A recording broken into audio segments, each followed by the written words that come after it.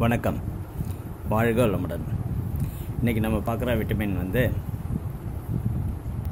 Vitamin F. என்னடா இது புது பேராக இருக்குதுன்னு பார்க்குறீங்களா? ஆமாம், இது 1923 வருஷத்தில் இதை சத்து பொருள்லேருந்து பிரித்து தனியாக ஒரு பொருளாக எடுத்தாங்க.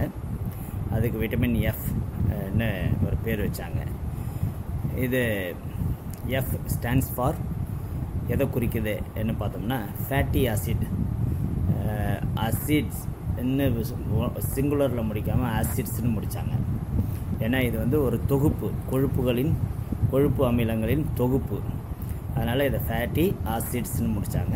அப்படி கண்டுபிடிக்கப்பட்டது தான் இந்த ஃபேட்டிங்க. இதுக்கோட முதல் லெட்டர் எடுத்து எஃப்னு வச்சு விட்டமின் எஃப்னு சொன்னாங்க.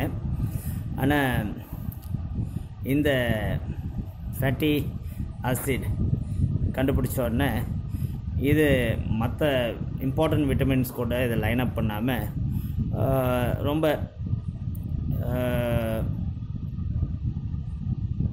அதிகமாக மற்ற விட்டமின்ஸ் ரொம்ப கம்மியாக தேவைப்படுதுன்னா இது கொஞ்சம் அதிகமாகவே நம்மளோட தேவையாக இருக்குது.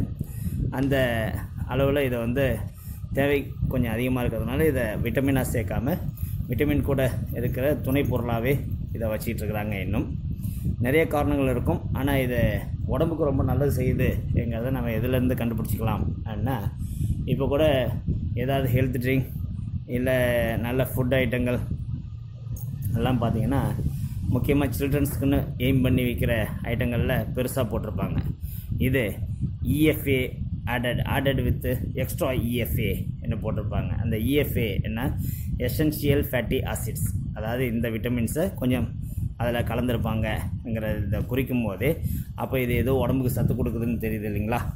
சரி, இது எந்தெந்த பொருள்லேருந்து நம்மளுக்கு கிடைக்குது என்ன பார்த்தோம்னா, கோதுமை, எள்ளில், கடலை, பாதாம் பருப்பு, வால்நட் பருப்பு, சூரியகாந்தியோட சீட்ஸில், மீனில், சோயாபீன்ஸில், கோதுமையில் எல்லாம் இது நிறையா இருக்குது.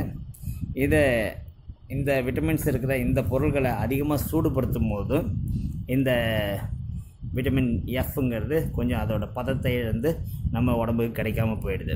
அதனால் மிதமான சூட்டில் இந்த மாதிரியான ஐட்டங்களையும் இல்லை சூடுபடுத்தாமல் இந்த மாதிரி வால்நட் மாதிரியான ஐட்டங்களை நம்ம நேரடியாக சாப்பிட்றது நல்லது, பொரிக்காமல் சாப்பிட்றது நல்லதுங்கிறத தெரிஞ்சுக்கணும்.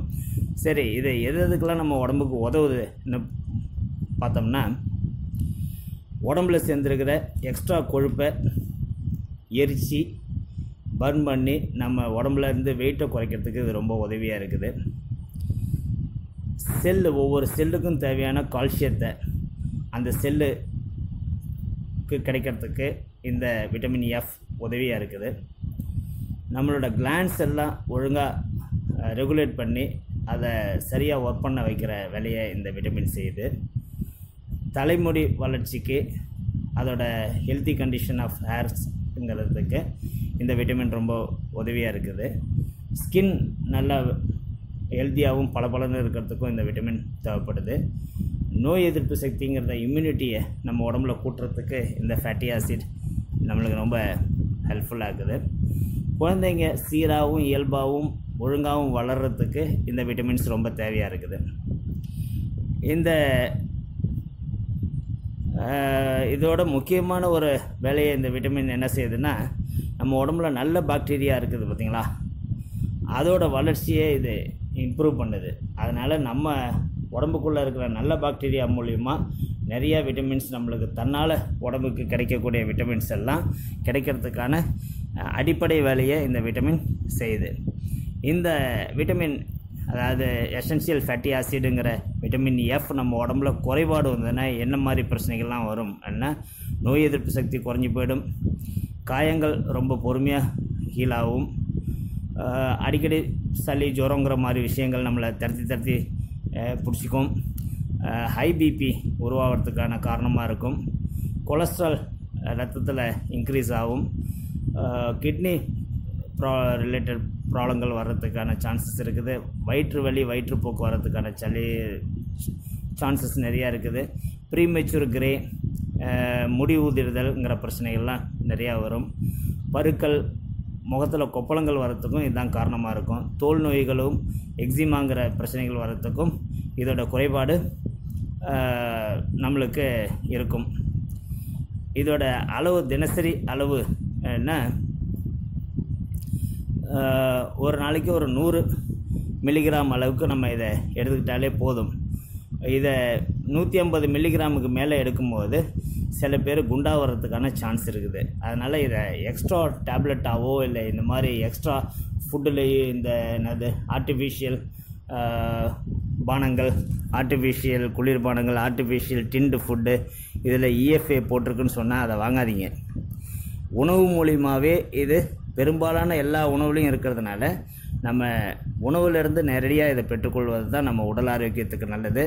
எசென்ஷியலாக இருந்தாலும் இது இயற்கையாக கிடைக்கணுங்கிறத மனதில் வச்சுக்கோங்க.